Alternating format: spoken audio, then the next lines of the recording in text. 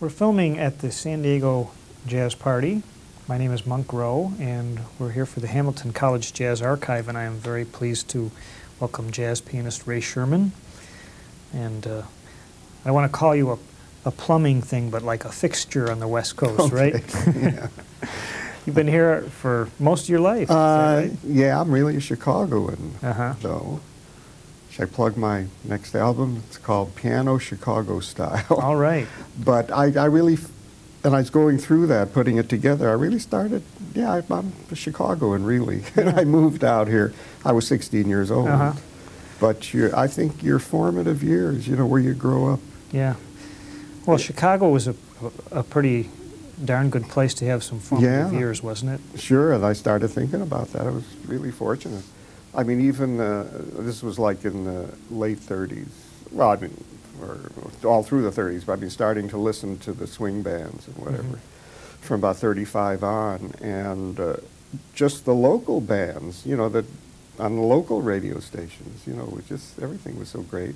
Then eventually they got the networks together. But I say just growing up when radio first started, and there was a lot of good bands in Chicago that you could listen to.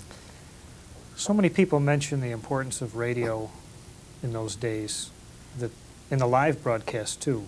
Yeah. Not just the records. Oh no, that's what I mean. Yeah. Yeah, all the remotes they call them.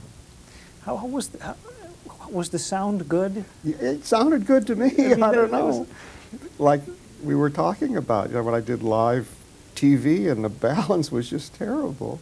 Uh-huh. And in those days, they used to go, of course the band just stayed in one place and the singer was there, and they always knew it was the same setup. But they worked it out, and I don't think they used more than 2 or 3 mics, maybe. One on the piano and one in the front of the band. It sounded great to me, I don't know. Well, it was partly the musician's job to balance themselves, too. Well, that's what I say. I mean, the guys went there and they played, if it was a ballroom or whatever, a cafe, they played so it would sound good in the room. And it was up to this radio station, you know, to do what they could with that, but they didn't seem to have any problem. Well, plus you weren't comparing it to sound fidelity these Oh, days. no. So I mean, as far as the balance, you know, like all the instruments balanced correctly. I think they needed to put a mic in the piano, probably. Yeah. Who were some of your favorites in those radio days to listen to? Radio days. Yeah. Just thinking about that. Well, it's funny in those days. Well, I guess Bob Zerke probably was the first piano player, you know, listening with the Bob Crosby band. Okay. Yeah, listening, as you say, starting to listen to the radio and hear, you know, the bands that I like, and getting to the age where it was really, gee, I want to listen to that, say 35, 6. I think the Bob Crosby band from the Black Hawk. I think, who did they followed? Coon Sanders, I think was in there before, which didn't impress me too much, but Bob Crosby band. And then hearing Bob Zerke, you know. I was very impressed with him. And of course on records, Teddy Wilson, I guess, was the next. Was person. Bob Crosby band with Bob Haggard at that time? That's right. And Ray Baduke? That's right. That's where they wrote the Big Noise at the Black Hawk. Yeah. At the Black Hawk. That's right. They had matinees. Well, I don't know, they've told the story so often. Well, you can tell it again. They had matinees either Saturdays or Sundays where the college kids used to come down, and I forgot the whole story, but they just started improvising something, just the two of them, once. And that made history. Yeah, that's great. I know he just last couple of years re-recorded that tune. And probably. Without the whistling. I think he had a guitar player playing I think I heard that. Yeah. That's cool. Well, yeah, it's a great tune, you know, do it a lot of different ways. Right. I understand your parents were musicians? Yeah, so that was one of the bands that I listened to on the air, was my dad's band. Oh, I didn't know that. Yeah, Maury Sherman, people from Chicago that remember that period, you know, this is 20s and 30s, you know, would remember him. And my mother also was, she worked with a harp, and she played violin. She worked with a harpist. They had a harp and violin duo, you know, they played like light classics and things like that. and they were on the air too. Would they play dinner clubs and stuff Yeah, like that? a lot of dinner music.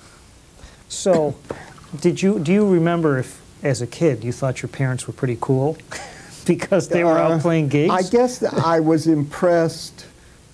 I mean, I took it for granted until kids used to come up and say, "Oh, is your father Maury Sherman?" Yeah, then I thought, yeah, it must be special. I didn't know it was, until that happened. I mean, all the music around all the time, that was great. But as far as, being special, I didn't realize until kids came up. That was what they did for a living, I guess. Yeah, and he was very well known around Chicago, my dad.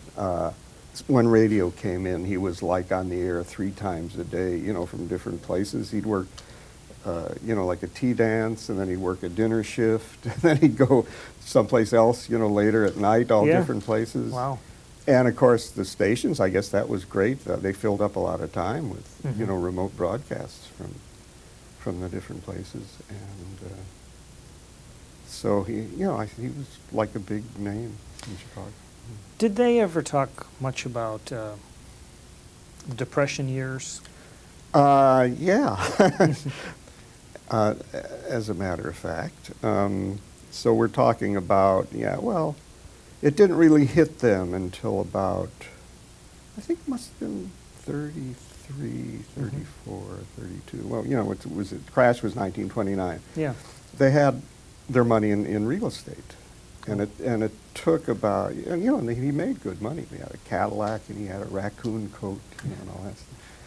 And but they invested it in real estate, and the whole thing, I guess, by 1933, everything was mortgages foreclosed and all that kind of stuff. So, yeah, I knew about that. Yeah.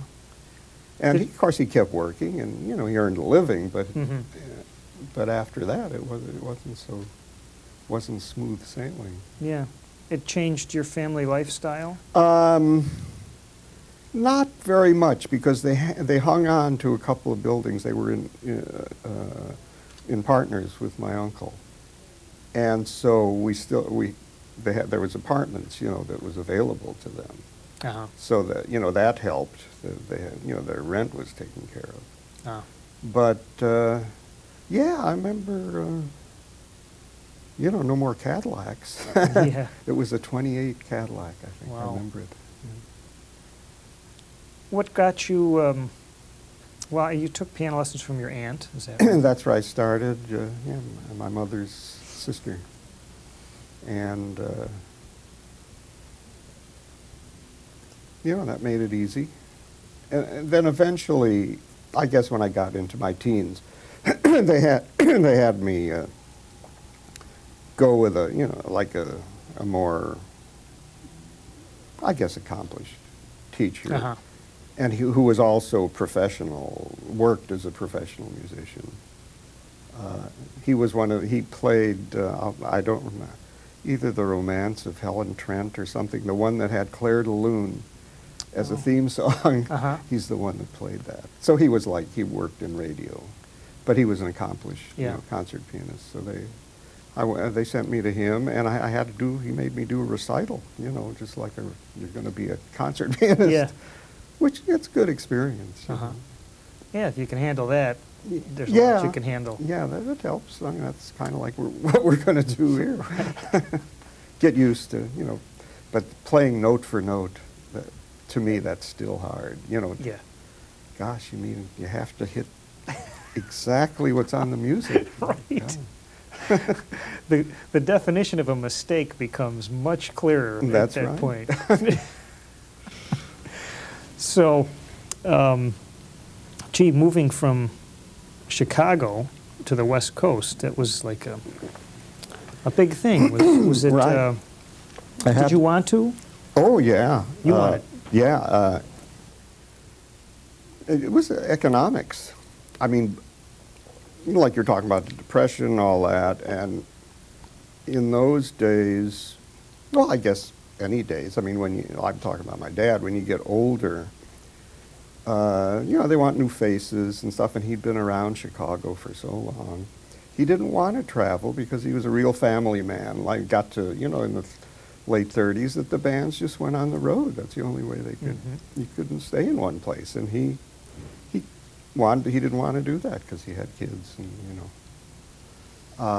and the jobs kept getting, the status, kind of went down over the years, and he thought, well, gee, maybe he could start out here. But I think he really had, myself, and I have an older brother who sang, he had us in mind.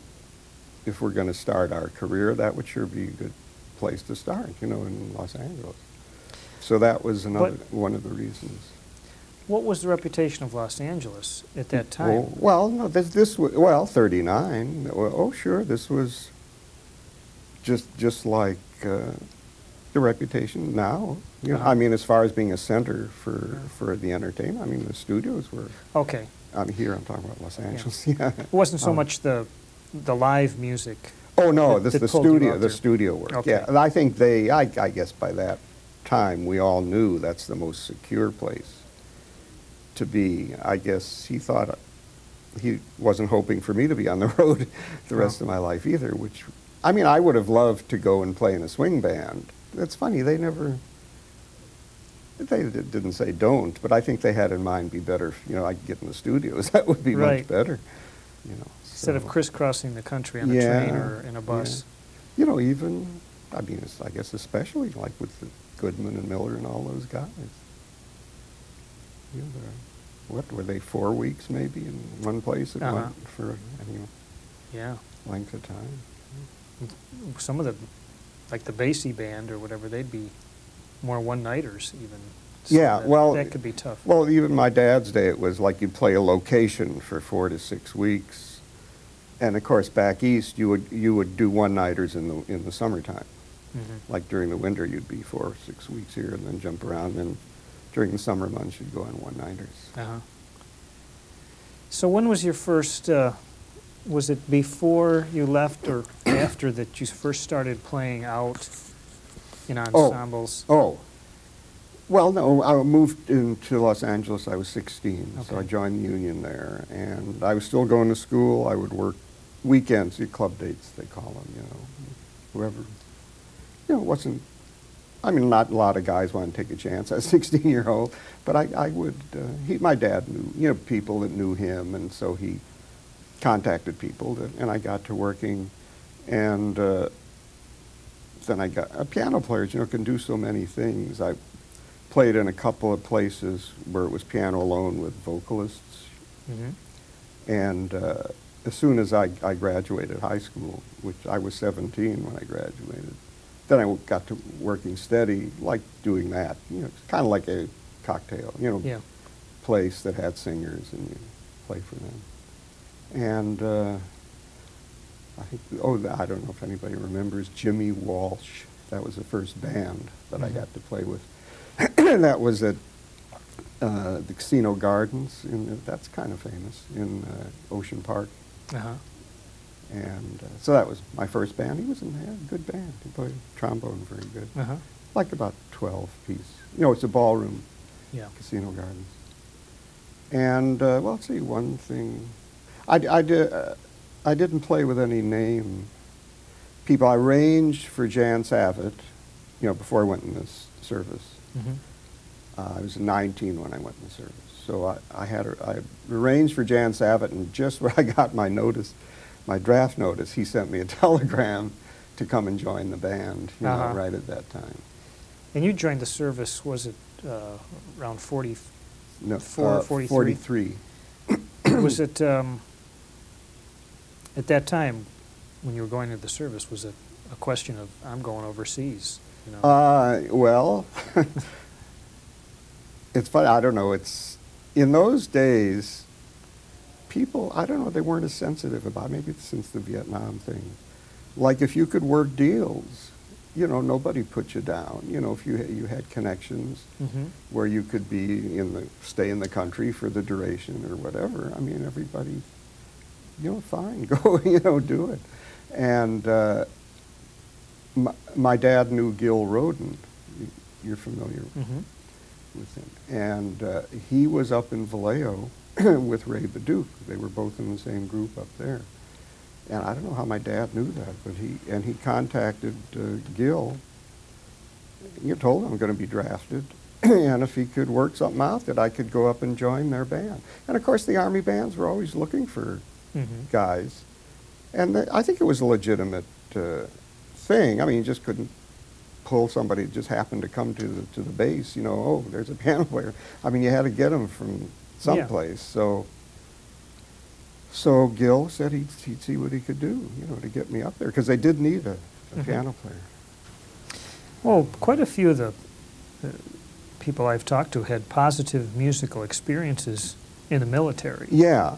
Well, they were considered important, you know, morale, you know, and all that stuff. Right. We played parades, you know, we played then the dances and the officers' clubs, you know, played for everybody. We were working almost every day. So, yeah, I think they thought it was important. You know. In the draft, in those days, it was just expected, right? Almost that you were going to go in the service. Yeah, any you know, physically able guy. I mean, in a certain age limit, sure. Yeah. And well, I didn't tell the whole story, but anyhow, I was drafted, and then they sent me to Texas for basic training, which was out of the whatever they call it, the Vallejo's in a certain District. Region or whatever they call it. And Texas is a different region, and I got there, and the guys are telling me, you know, oh, they'll never get you because this is in a different region. They can't do that. And I had almost given up, and we were getting to the end of, you know, basic training. And I said, hey, you know, you wonder how things happen. I got the flu, and they put me in the hospital, so I was there a little longer than the other guys, you know, in my training unit. And I was in the hospital, and one of the, what they used to call them, the guys in the office, came up and, hey, your thing came through to go to California. Wow. Yeah. It's funny, I wasn't scared or whatever, but when I think back on it, that was like, you know, by a thread. Yeah. A timely illness at that point. Well, I've often wondered, like, if I would have been shipped out. Yeah. That would have been it. But, well, no, I had an ace. I had something up my sleeve. They had a good band there. It was Camp Wallace in Texas, near Houston. And the band leader there told me, well, gee, if they don't send for you, we could use you. So can always use a good piano player. Yeah, I guess at Texas, a little better than going over I shouldn't say that. Yeah. No, Texas is great now. In those days, it wasn't considered too terrific. Right. When you returned to California and after the service, is this when the studios beckoned you? Yeah, I don't know. I keep saying, oh, it took a while. But I never thought about it. I got back, and well, I had worked with, you know, Baduke in the service, and I should write all this down, shouldn't I, for my memoirs. At one point, no, that's right. I came back. Oh, I went to work. Oh, I went to work with Savitt. That was the first guy back at the Casino Gardens, and he had the band in there, and I worked with him and wrote a couple arrangements, and you know, for a few weeks they used to change bands, you know, 3-4 weeks, and it was coming to the end of that engagement, and he called me in the back, and he says, oh, and then after that, Will Osborne had contacted me that he was going to go up and down the coast with forming a new band, and would I come with him? He's got Jimmy Mundy is writing the book, and Eileen Wilson is going to be the singer, you know. Oh, yeah, it's nice. I never had been on the road with a band. That's what I'd always, gosh, wouldn't that be great, you know. Yeah. So finally, but anyhow, so before we were through on the Savitt thing, he called me back. He said, yeah, Ray, what are you going to be doing, you know, after this? I said, oh, Will Osborne called me. I think I'm probably going to do that, go up and said, yeah, I think you ought to stick around town. I may have a radio show. And I thought, oh, I don't want to do that. Yeah. I want to be with a swing band on Yeah, the road. Right. And he did. He got the, what was the movie credit? Not Hedda Hopper, the other one. Oh. Probably won't know this. Yeah, well, it'll come to me. Uh-huh. But anyhow, he got this show. It was just, he was a fiddle player, you know. Uh-huh. He loved classical music. And it was like a string quartet. And I think there probably was Celeste or something. I think there was a keyboard on it. And the theme song was Pictures at an Exhibition. You know. No kidding. Yeah, because it was about movies. You know, that was, Uh-huh. There you so go. that was his thing. I'll think of her name. Gosh, this kind of fat lady. Yeah. But anyhow, so that, but I didn't want to do that. I mean, gosh, I didn't want to settle down into Uh-huh. that. So, and the road trip was terrible because the drummer was just terrible. Everybody was great except, and you know, if you have a bad drummer, forget it. You know, no Wow. matter how good everybody else Uh-huh. is, and good arrangements. So I learned my lesson. So much for the road. Yeah, Yeah. that was the last time. No kidding. Yeah. Well, one night, yeah, I went up to San Francisco a couple of times with Sabbath. Uh-huh. I don't know, I must have been after that. But that's as much. Now, I'm on the road now. Yeah. So did you end up doing the radio thing? Oh, so then worked a little around town. Well, I mean, with Sabbath, and worked with Jerry Wald, I remember, at Trocadero, you know, places around town. I'm trying to think when I got the Judy Canova show. Radio. No, the first one was Abe Burrows. Do you remember him? No. Oh, he's famous. He's as a musical comedy scriptwriter. Oh. But he wasn't then. But Mhm. he was like a writer, you know, for whatever. And well, you have to know who he was. He was a funny guy. He used to write these funny songs, and he would entertain at parties. And he got so, famous doing that they hired him to do a radio show with these funny songs he used to I write. see. But it was a good little band. Milton DeLugg, is that name? Sure. Ring a bell? It was his band, just a little group, about 5, 6. And he wrote these real complex arrangements. Maybe one number we had, but it was really hard. You know, and you had to really read it. And, Uh-huh. and we'd play that. We'd go in and rehearse, and then we'd have like about 2 or 3 hours off before the show. I remember I'd come back to the show, and it was like I'd never seen this music Wow. before. It was. And it was live, of course, right? Yeah, and Yeah. there were 2 broadcasts, I think. I'm pretty sure in those. I'm not sure, or if they had tape. I think they had tape by those days. Mhm. For they had an East Coast broadcast and a West Coast broadcast.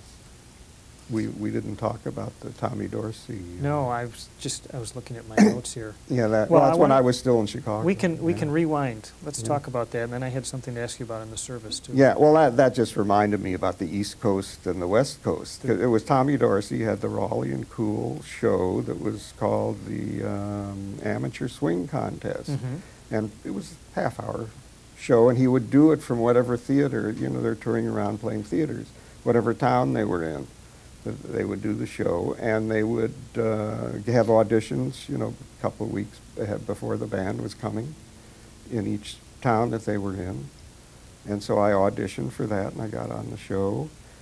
And the East Coast broadcast, I think it was Barnes, is that the guitar player? George Barnes? George Barnes, I think, won it. Oh. He was older than me. I was 15. I think he was about 18 or 19. But we were supposed to be amateur. You couldn't belong union, whatever. Uh-huh. And so he was eliminated, and I won the West Coast Oh, broadcast. okay. Because in those days, we should explain, there was no tape. In the show, And in order to have it on at the same time in New York and at the same time in L.A., they had to do 2 broadcasts. you're right. And who were the judges of this? The audience, the applause meter. Oh, I get. Yeah, okay. Well, it's like in a Ted big, Mack. Yeah, in a big theater, you know, that Yeah. makes sense. Cool. Yeah, so I got all, second broadcast, I got the most applause. And you played Honeysuckle Rose? I is played that right? Honeysuckle Rose, and I remember, are you familiar with the Dorsey Brothers record of Honeysuckle Rose? A little bit. Because I had memorized all the Oh. solos on that, Oh. and I played a little bit of Tommy Dorsey's solo, and I kept looking at him, and he didn't react at Oh, yeah. all. No. Maybe he thought I was putting him on. Maybe you didn't recognize it. Well, he played, you know, which is another tune that he incorporated. So I thought it would be pretty obvious. Yeah. Well, that's neat. Yeah. What did you get for that Oh, prize? I won some money. I forgot how much. But the biggest thing is, as a special thing, my dad took me to the Black Hawk after the broadcast. You took it to the what? To the Black Hawk to see the Bob Crosby band, which okay. I'd never seen live. Uh-huh. And he knew, God, I love this band. I'd listen every night on the radio. He was probably pretty proud of you at that time. Oh, yeah, Yeah. yes. Neat. And he introduced me, you know. Yeah. Of course, they all knew him. And so I got to meet everybody. Cool. Yeah, I guess I remember that, you know, more than anything. Yeah. I wanted to ask you about in the service. Was the service the bands you were in? Was it totally segregated? Oh yeah. Yeah. At that time. Definitely. Mm-hmm. Yeah, which is not nice, but it's funny. I don't think anybody even talked about it. You know, these days. Wasn't an issue at that point. No, it's funny. I don't remember it ever coming up. We had Latin guys. So, but except when we went to Texas, it was a problem for the Latin guys. Huh. Remember, we were really reminiscing here. We did while we were in Texas. We eventually left Vallejo, and we were transferred to a couple of different places, and we ended up at Fort Hood. It was Camp Hood then in Texas, and we went on. We went on one-nighters with a bond selling show. We go to all these different towns, and they would have these Purple Heart guys come in, and they would demonstrate how you dig fox, how you jump, you know, like battle scenes. They would No demonstrate. kidding. Yeah, They would- in big like outdoor places. you Mock know. invasions and all that. Yeah, and they would do that, and we probably played some marches, and then after they would have like a dance, you know, with the USO or something. You know, we would play for that, and then we were touring around, and into the Latin, and then some of the guys would go into bars. I didn't drink, but they told me this, that the guy, you know, in the band, we had a couple Latin guys in the band, and they'd go into bars, and they had like a white line back, you know, before you got up to the bar. And the Latin guys had to stand behind that way. They couldn't come up to the bar. They had to stand behind that white line. I guess somebody bought the drinks and brought it to them. Oh dear. Isn't that terrible? And I guess that's only one of the things I didn't realize. You know, that Latin, you know, Mexican Americans had Yeah. that. Then I found out. I had never heard that. So, but that's, as far as race things, that's the only Mm-hmm. thing I was aware of, Yeah. you know, during the service. When you got into the studio scene was in Los Angeles, is that right? Mhm. Did you have any idea that you'd be making a 30-some-year No, career out of that? Let me think. We got back, you know, after eventually. Well, I got that. I guess the Judy Canova show. Well, see, I was married by then. Mhm. That made a difference. You know, I didn't want to be traveling around either, and you know, we had a child, you know, Mhm. and so that started to sound good to me. Yeah. And especially, gosh, all these great guys from the swing bands were in the studios, you know, in the radio orchestras and the movie studios. And so I think, well, you know, I was talking about Burroughs and that band. Vince Terry was the guitar player. I don't know if any of these names, but they were all first-class players, and of course Milton. And, God, I had seen Milton playing with Manny Klein, you know, and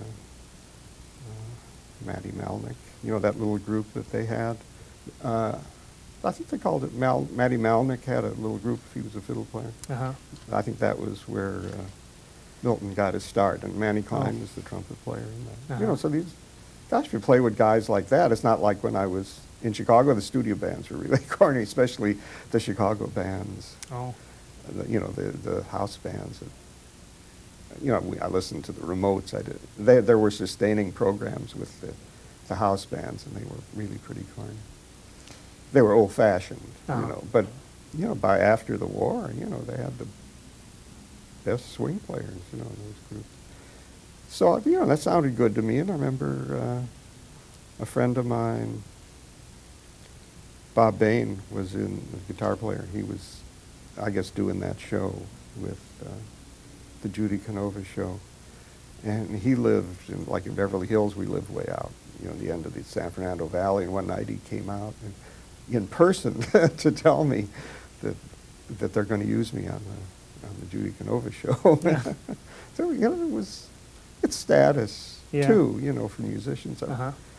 Gosh, all these experiences are coming back to me. I did, after I'd been in, you know, doing radio and studios for a while, I did, Stan Kenton did a show from the Palladium, and you know, he was always the piano player in his band, but, but this time he wanted to stand up, you know, and like, you know, all Like the bands Tuscanini did on the, he was good at that anyhow, Yeah. you know, he looked great in front of a band. So he was going to conduct, and he was going to hire a piano player for that, and, you know, to play the band numbers, and they called me to do that.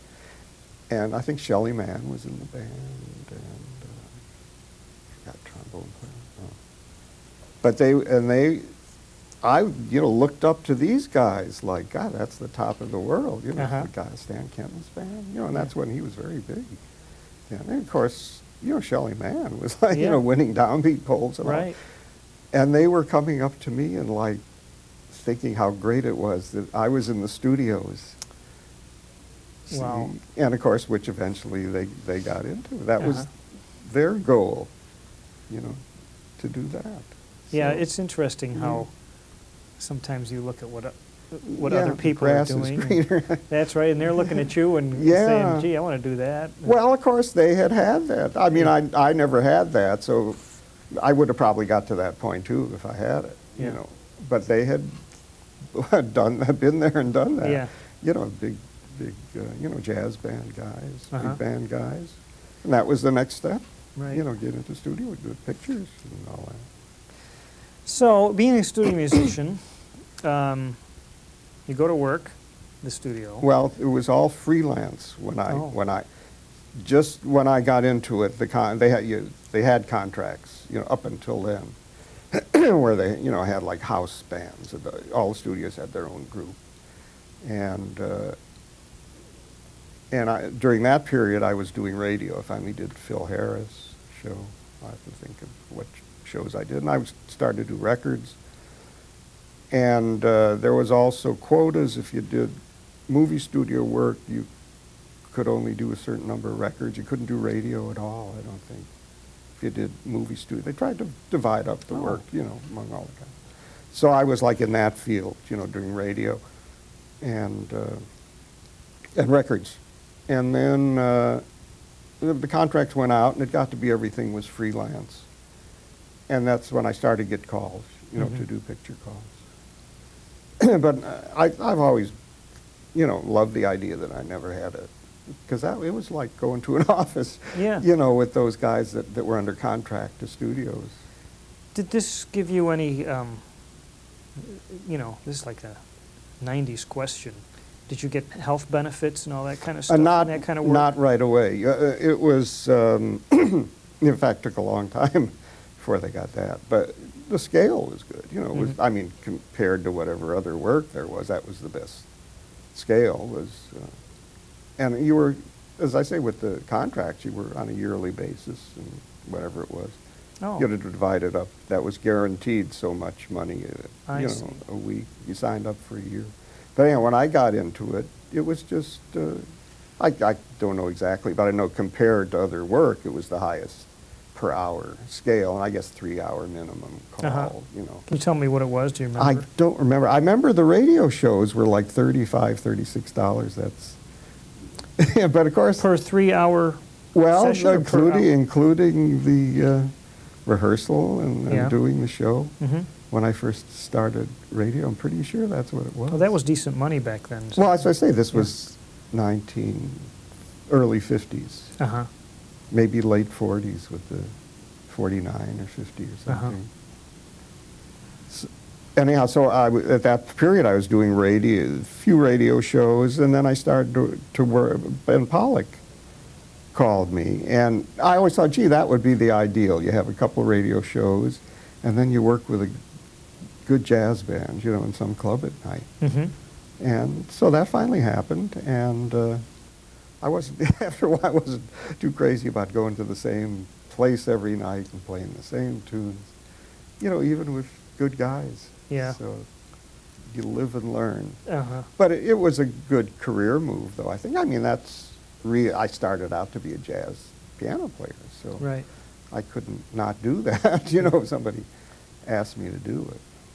So, and I was with Pollock a long time, and Mhm. I had probably 2 radio shows. I don't think I was getting record dates at that time, because that would have conflicted, because record dates are in the evening a lot. Yeah. So nowadays, you know, they send a sub and all that. I don't think Pollock would have been too crazy No. about that. Uh-huh. No, they probably could have done it. I just it never came up. This was a, what, 5 or 6 piece group? Yeah, With Pollock? like Dixieland Yeah. band, 3 horns and 3 rhythm. Right. And no, Matlock was in the band. Yeah, he had, you know, record dates and stuff, and he used to send, like they had a good sub, you know, Yeah. that stood by. I probably could have done that, but anyhow, that it didn't come up, and I don't know, the job finished. It seems like everything kind of coordinated, you know, just right. It's finished, and then I started to get record date calls. Yeah. And it's funny, that was the days of I guess, I don't know if they even called it rock and roll, rhythm and blues, or with the triplets in the right hand. You know, Yeah. started getting a lot of calls like that, Uh-huh. where that's what they wanted. Can you recall some of the records you Well, played on? I think the only hit I was on was something Lane, Primrose Lane. Primrose Lane. Yeah. Primrose Lane. And I think Yeah. I faked an introduction on that. And they always say, oh, you know, it evidently, whatever I did was good. Became a little hook. Yeah, that Yeah. they because I did a record date after that. It was funny. A friend of mine, Jack Marshall, you know, guitar player, I don't know if you know, it was one of his dates, and he came over to me and said, "Do you think you could play something like the guy played on Primrose Lane for the Well, intro?" maybe. But I didn't realize that was considered an important part, you know, Uh-huh. of the record. Neat. But I think I was another one, The Big Hurt. Does that ring a bell? Sounds like something from It one was, of the vocal groups. it was a solo, a singer, Yeah. a female singer. Uh-huh. The other was a male singer. And, you know, just I think that, if you know, you could look them up, and they're probably Right. on some list. And that had a gimmick. Radio Recorders got to be a famous place, I guess, recording studio. This is when they were kind of making and the guy owned it, you know, and he was the engineer, and he had this thing, he had some kind of filter that he'd put, that it got a very strange sound, if you ever hear it. You know, if there was an effect on it, Yeah. you know, that he used. On the There's whole a record or There's just a the name piano? for it. I Kind don't of- know what they call. Yeah, I think it went through the whole record. Yeah. A very ethereal kind of effect a he put in. flanger or a Yeah, one of phaser. those kind of Yeah. things. That's right, exactly. Yeah. There's a name for it. Yeah. I forgot what they call it. And yeah, like a filter that changes pitch, Uh-huh. you know, and goes up and down the spectrum. Yeah. You know, kind of like that. Although the gal sang good, you Uh-huh. know, yeah, good musicians, pretty good tune, you know, for pop tune. Yeah. So I did a lot of that, and I said most of them weren't hits. But I guess, who knows, they probably sold. You know. Yeah. For Capitol, I think mostly I worked. And then I started getting movie calls. Right. I don't know if it was, I remember working with Nelson Riddle on Little Abner, which may have been one of the, that's the one that I remember. It was in the early, yeah, one of the early calls I had. And it seemed like I kind of got in the pool, you know, like the contractors have lists of people.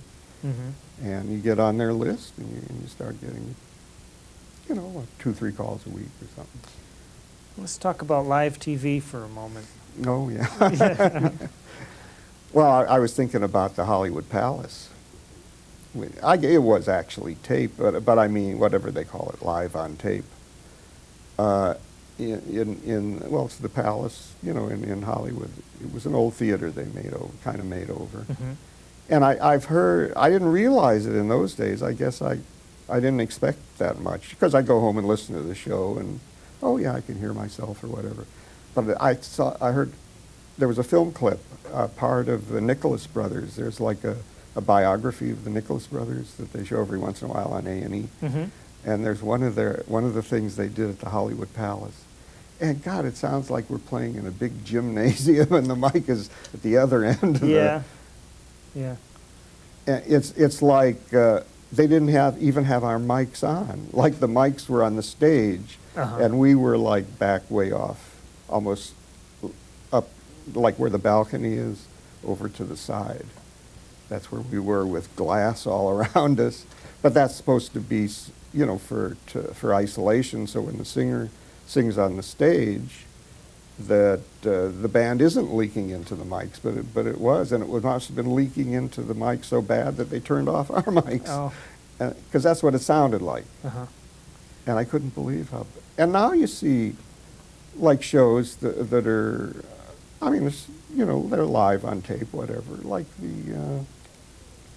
the award shows and all that, and they get great balance. Yeah. But I guess they took Well, them a things while have to come a figure long out. way. You know, technology and all that has come along. And the music was all, you know, it was always, how is it video-wise? You know, audio-wise was, you know, that was, nobody thought that was very important. And like, we'd be a mile away from the singer and all that. You know, it's terrible to try to do something decent, but that's why we're there, you know. I finally figured out, like, they want the best guys there because even under the worst conditions, it'll sound good if you have the best guys. Yeah. Do you recall any times when things really fell apart? No, that's interesting. Of course, it got to be with tape. At first, it was you were live to the East Coast. I guess they still do, like the Tonight Show and all that. It's live to the East Coast, and they make a tape as they're doing a live show, and they play that for the West Coast. But it got to be that if there was a goof, you could just, it wasn't live ever. It was just tape. Jerry Lewis, do you remember that? he tried to do a live. He really wanted to do it live. And that was, but just before the Hollywood Palace went on, because it was the Jerry Lewis Theater originally. He's the one that had it all refurbished and put the sign out there and everything. And I don't know, it lasted about 8 weeks. It was a big flop, but yeah, he wanted to do it live. I don't remember any big goofs. Well, like, you know, they did all those Playhouse 90s and all those things. Right. Well, but people go on the stage every day and do stuff live. Sure. So, and of course, the radio shows, though, I used to just, God, those trumpet players, and there's that, you know, on a high, whatever, B flat or C, at the very beginning of the show, there's the red light, and boom, you know, and you never hear any, you know, big flubs. Like, God, how can they do that? telling everything. It's just their job. You're going to It's edit just their this? job. Well, some of it, but... Because what my first show on the Phil Harris show, Uh-huh. I mean, this was live. Well, I guess I should interpolate. There was tape. And Alice used to tape her numbers, Alice Faye, because she didn't want to deal with that. Oh. She taped it. I think, I don't know, I guess she performed it, though, during the show.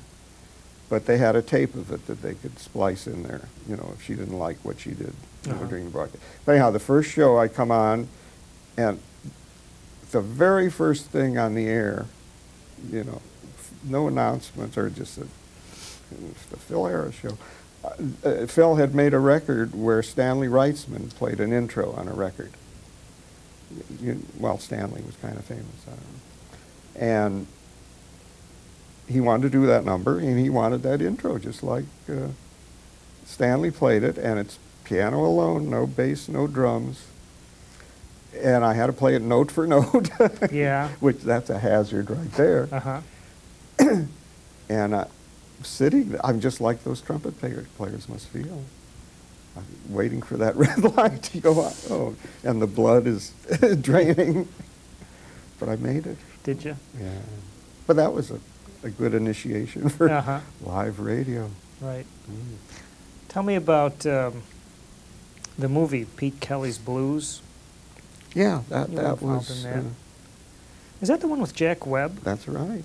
It's getting to be kind of a cult thing now, because it wasn't really panned, but there wasn't much, you know, good said about it when it first came out. But I noticed now they play it on A&E, no, Yeah. on Movie Classics, American Well- Movie Classic, and they say 3 stars. So I think people think more of it now than they did in those days. I always thought, oh, gee, have you seen it? Yeah, I've seen it. He's kind of trying to do Orson Welles or something, you know, he directed it. Oh. And, but I mean, that's a pretty good model, you know, Orson Welles. But I thought maybe the critics thought it was too derivative, you know, the way he directed the thing. But it was certainly original, you know, with all the music and these. Well, it's interesting, too. I think now that we look at that, we see him doing the Dragnet thing. And, you know, that colors the way we look at him. Oh, personally, yeah. Because he was very similar, that kind of thing. And he didn't do much different, Right. in any of his roles. He was a little more animated, I guess. But who was the singer in it? Well, Peggy was Lee was in it, and also Ella Fitzgerald. Yeah, and, oh, yes. Yeah. But there's a scene in that movie where Peggy Lee is like in an institution. That's right. Yeah. And she's singing this song, I Can See a Rainbow. Yeah. Red and yellow and pink. Yeah, Arthur Hamilton wrote Oh, that. it's a really touching scene. Yeah. No, I think people are seeing now, you know, maybe it was like his intentions were really good, you know, Jack, and what he was trying to do, even if everything didn't come off. Yeah. You know, grade A, but, you know, he got close in a lot of those parts. So, yeah, and the fact that it had respect for jazz, you know, the guys that play jazz. Yeah. He gave us all credit, you know. Uh-huh. And so that, I did the soundtrack, and I was also in the picture. Not all of the guys were, but a few of us were also in the picture. Some guys were too busy. See, when you're photographed, you don't get paid as much as when you record. Oh. You know, that's called sideline, if you're Okay. So a lot, you know, they couldn't really afford it. It was 14 weeks or something that we had to commit. I see. You know, you'll be on call and you have to be there. And the guys, you know, like Nick Fatul, they couldn't. He was on the soundtrack, but he couldn't. Oh. He was too They have busy. somebody fake his part. Yeah. Yeah. I think it was an acting part anyhow, so maybe that issue didn't come up. But some of the guys were just too busy recording, you know, to be able to do that. And they knew that, you know, in front, that they wouldn't. But I guess with Nick, that'll work out because we need an actor, you know, for that anyhow. Did you think it was pretty cool to see yourself in that film? Well, yeah, it was kind of a kick. Yeah. especially now to see how young I was. Yeah. Wow. Well, then you've, after your studio days, you came back to... Well, yeah, so 30 years passed. Yeah.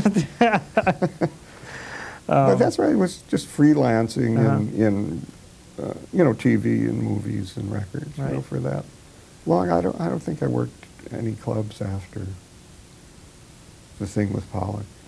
But eventually you got to do the Bob Crosby that kind of that special. Yeah. Well, I had worked a little around, you know, he'd booked jobs around town. Yeah, I still did single engagements, you know, like that. People would call me and I would do. In fact, I did like what regular club, what they call club jobbing, they call it in Chicago. Yeah. You know, private parties and stuff. I was all during that period. Because at least that you could sit down and fake, you know, something, even if it was, a lot of it was society, you know, like Lester Lannon or whatever, but it was rhythmic. And we worked with a guy who would, once in a while we get to play jazz solo. You know, we had Ralph Collier, you remember that name? Played drums, I remember. He was with the Goodman Band when Peggy Lee was in the band. And, you know, so we had good guys, Mike Rubin, who was with the Raymond Scott Band. I think he was a bass player. You know, and the leader, you know, it was a society band, but people had grown up during the swing era, so you could kind of play with a good feeling. So, that, I mean, you know, Saturdays and Sundays, or Fridays sometimes.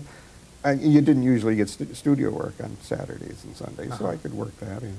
Yeah, because that would be overtime. Weekends. That's right.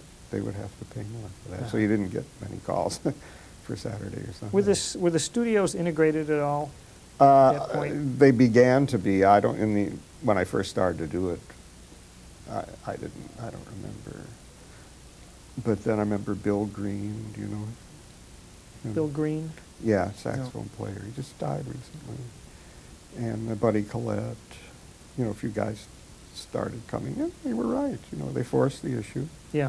And, because there were guys, you know, that could cut the stuff. So, I haven't been, you know, during, 10 years or so now. I haven't done any. So I don't know. I'm sure it's, you know, I'm not sure, but I would hope, you know, that it's a lot more, you know, equal now. Now, do you still get, I don't know if residuals is the correct word? Yeah, that was good. You know, that I think that came in about 1968. Well, we started getting residuals for, I guess the best thing was live TV, which would be like the Hollywood Palace. If they show clips from that now, we would get money. And I noticed that a lot of, you know, that they're doing Johnny Carson or what's the gal, the comedian that had a show. And they're doing I think it's on the Family Channel. And they're doing, it says, you know, like reruns of the Carson show or something. And it's just the comedy stuff. Oh. And I think they redid the theme. I think Tommy Newsom did that. Oh. You know, so they spent money on that guy.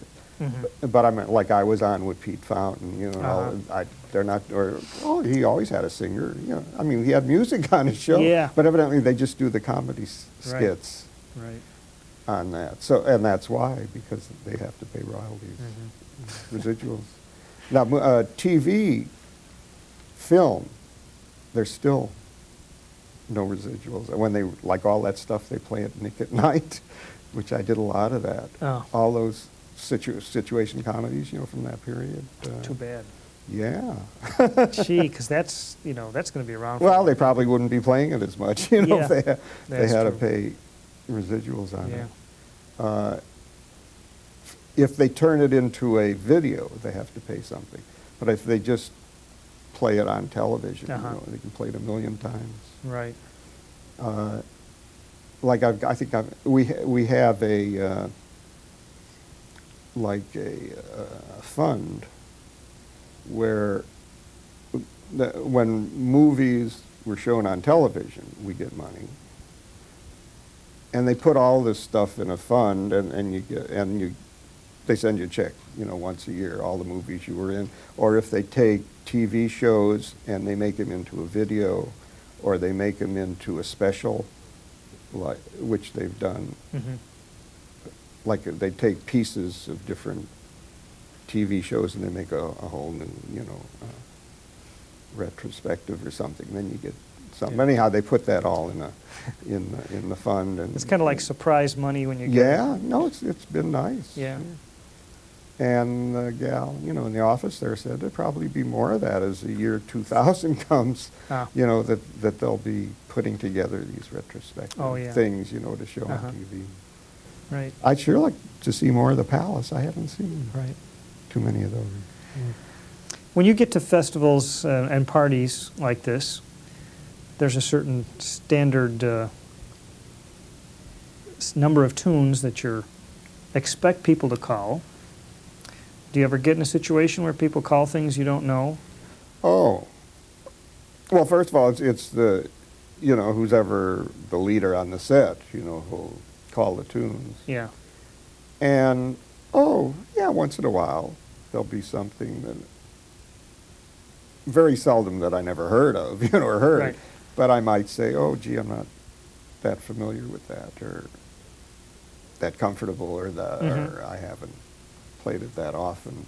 But a lot of times, if we get together before the set, I think, do you know this tune? Oh, well, let's see, how's it go, And, okay, now where does the bridge goes into what, D flat, or whatever, just refresh your memory. Right. So then it's no problem.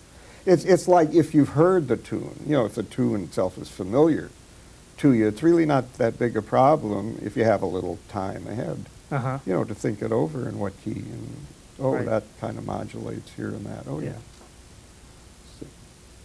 So there's not very many tunes from that period that I'm not familiar with as far as that I've heard. Right. What do you listen to these days yourself? I got a nice set. I subscribed to Gerald Schwartz, that name. He's conductor of the Seattle Symphony. Uh-huh. He was originally a trumpet player, I think, and he like a virtuoso trumpet player, and he became a conductor. It must have been like 20 years ago. I remember seeing him at the Pasadena, the small, what do they call it, the chamber orchestra. And he puts out, he's now in Seattle, he puts out this thing of a 2 CD package of like, the basic repertoire of symphony orchestras, and each set is a different composer. And so you have one CD is the music, and the other CD is like a lecture, with excerpts from the music and explaining the form and a little bit of the history of the guy's life. That sounds and the interesting. period, and very good, And just listening to I had most of the stuff on LP, the music. But the guy, people say they don't like CDs. I don't understand. I mean, to me, it's so clear and no background noise. Yeah. Some people miss, they say, the warmth. Yeah, I don't. Of course, people have different ears. Yeah. Women, I think I've heard that it's strident or something. And of course, women are, hear higher pitches than men. I can't remember when transistor radios and stuff came out. I could kind of hear a little difference, than from the tube stuff. So it must be something like that. But what you're getting, though, I mean, it doesn't annoy me at all. And to hear especially in the stereo, like I said, you can hear all the individual instruments in the different sections. So we hear, especially from a composer's standpoint, to hear what the guy's doing. Nothing is covered up. You can hear everything. And maybe because he's such a great musician. I mean, he's picking really good. They're not all his performances. I see. But whatever he picks to do, great performances. So I don't know, just to sit down and listen, that's kind of what I've been listening to. I don't know. I shouldn't get too critical. Any current jazz people that well, I was just going to say, we get KLON. Big radio station. Yeah, here. it's in Long Beach State College, and I guess the jazz station. They play all day long, you know, and they're night 24 hours, and they're on, I guess, on the satellite, and they go all over the country. Every time I turn them on, they're playing the blues. Oh, gee.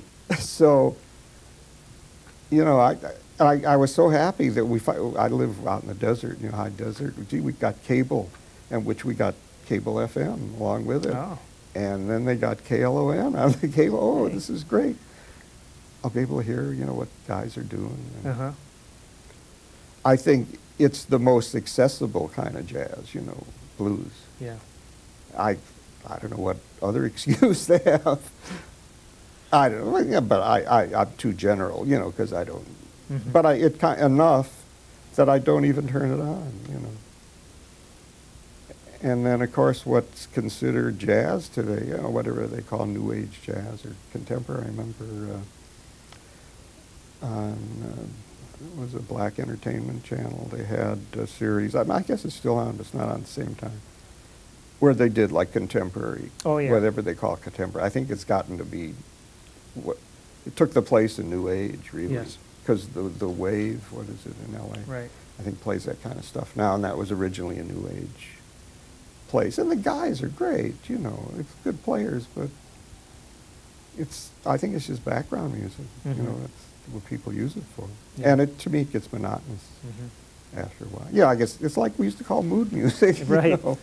Right. And it's just not interesting to me. You know, I admire the performer, but just sit down for fun. It's almost the Mantovani of Yeah, the I'm 90s. hopeful it isn't that bad yet. And guys, what the heck? You know, they're making Yeah. a good living at it. Right. Well, I want to thank you for coming and Okay. sharing your life story with us. Yeah, I hope anything we I- covered all bases. Yeah. Hope you have a good weekend here. Okay. You seem to thank work, you. have you working pretty hard? Well, yeah, not today. I just got Not today, one but- set. Yeah, they'll probably make up for it. Yeah, no, the next 3 days. It's okay. That's 4 each day. Uh-huh. You know, 2 in the afternoon, 2 in the evening. So Right. that'll work out. Right. Well, thanks for your time. Yeah, no, On behalf appreciate of you. Hamilton College, I appreciate it. Yeah, I appreciate you having me. Okay. Okay, thanks.